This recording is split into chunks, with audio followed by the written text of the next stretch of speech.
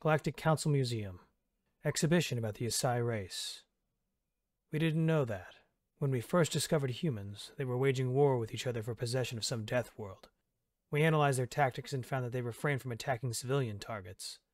And if by mistake civilian targets are hit, both sides cease hostilities to give civilians a chance to flee and get help.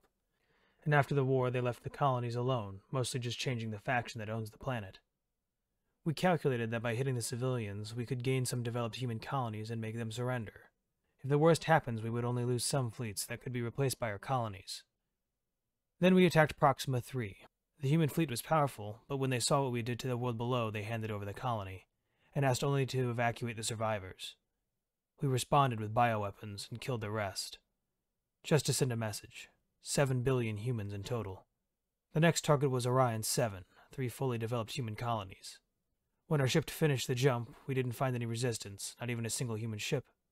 We believed the humans had given us the colony without a fight in order to preserve the lives of the colonists. As soon as we re-established tachyon communications with our home planet, we received a message asking all fleets to return. We were under attack. As our jump engines were still charging, we waited with great horror. As our colonies were broadcasting distress calls, human fleets were destroying our colonies one after the other. But not just the colonies, they were destroying the entire planet, leaving nothing behind. They destroyed all the colonies we had, leaving only our home planet. We received a communication from our government telling us to surrender to the nearest human fleet or colony. As we were still close to Orion 7, we surrendered there. We were tried and sentenced to death for crimes against humanity.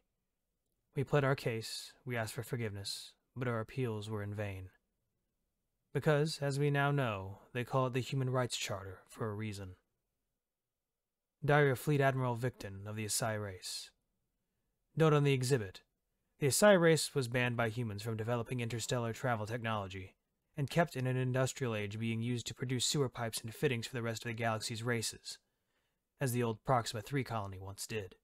The Human Rights Charter only applies to members of the human race, as the Asai discovered.